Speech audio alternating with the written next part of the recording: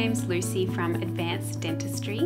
Today I'm going to talk about some options for you if you unfortunately have a missing tooth. This may be due to an accident, decay, or gum disease. So you might be thinking, well, what next? So hopefully this information I share with you today offers some options that you can look at that best suits you.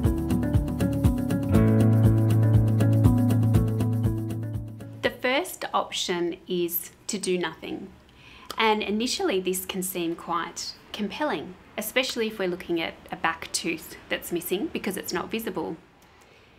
However, there are problems associated with this option. The only benefit really is that there's no money being spent. The problems associated with doing nothing, firstly, it's around how you bite and the alignment of your teeth. So if we think of your teeth like books on a bookshelf, when one book is removed, the others start leaning in. This causes a lot of problems to the way that your teeth sit and join together on the upper and lower arch. The opposing tooth to the one that's missing starts shifting downwards into that space, which means that your teeth are moving down in an awkward shape. Another big problem associated with doing nothing means that the bone where the tooth is missing starts melting away. Research tells us that within the first year of losing a tooth, 25% of the bone will melt away in that area. The second option to consider is a partial denture. So it looks something like this. It's not a fixed solution. It will need to come out at night time because of the bacteria that will breed.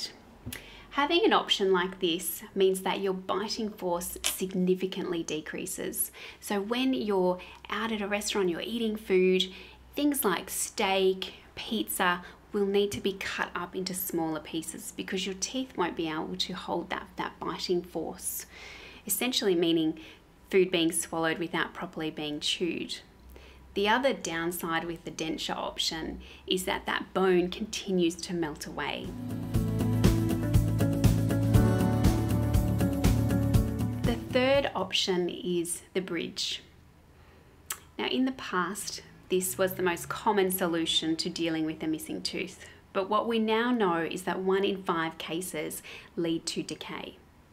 So how a bridge works is the partial denture is dealing with a single tooth, but to have a bridge that is secure and permanent solution, we need to actually affect the 2 adjacent teeth to the missing tooth.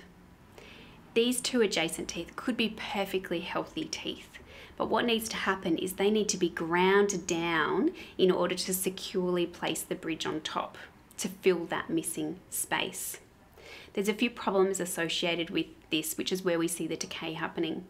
Because these 3 porcelain teeth here are luted together, it makes it very difficult to floss and clean in between the gaps here. So bacteria starts building up. The other problem is that under this missing tooth, where your natural tooth was, we're continuing to see that bone melt away progressively.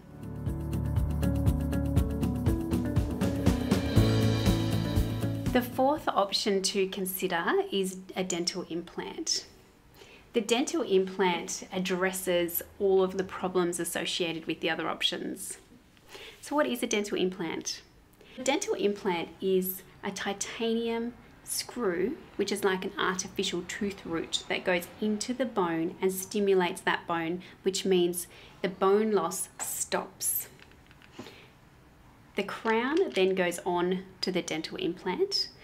And the other fantastic benefit of this is the 2 adjacent teeth, which with a bridge may have they need to be ground down, are kept strong and healthy, meaning good cleaning between the teeth and less chance of decay. Dental implants have proven to be a fantastic long-term solution for many patients. The first titanium dental implant was placed in a patient in 1952, and we've continued to see the ongoing success of dental implants and fantastic outcomes for patients.